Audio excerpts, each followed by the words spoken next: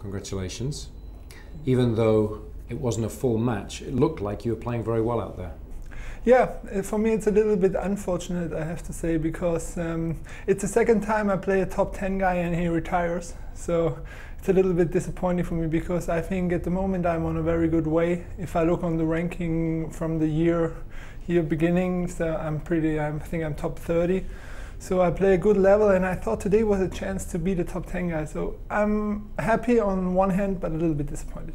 And I think also the conditions here, especially playing during the day, really suit your game.